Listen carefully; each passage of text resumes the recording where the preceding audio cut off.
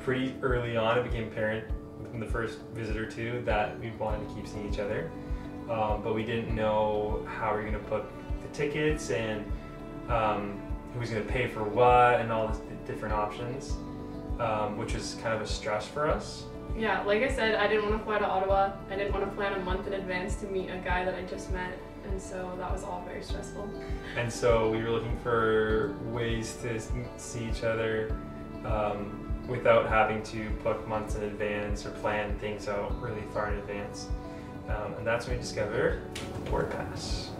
Yeah, I was nervous, but also it made it easier because then we could plan our trips like in shorter notice. We didn't have to plan, oh, next month you can come visit. We were trying to book soon to see each other, and then the ticket prices would go up.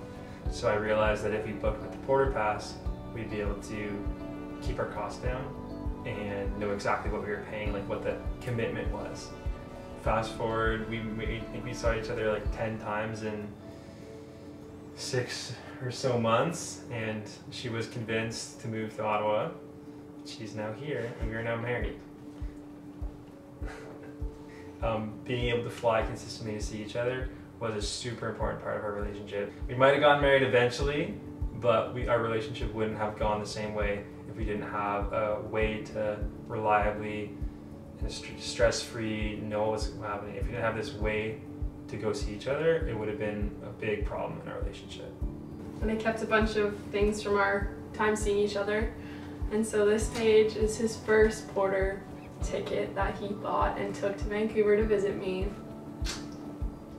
With all the stresses of a long-distance relationship, having direct flights from Yao to YVR, free Wi-Fi, which made me able to work on the go, all these things about Porter, combined with the Porter Pass, really helped move our relationship forward.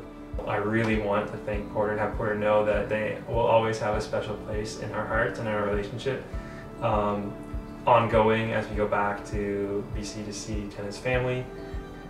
So yeah, thank you, Porter, for helping me get married. Thank you, Porter.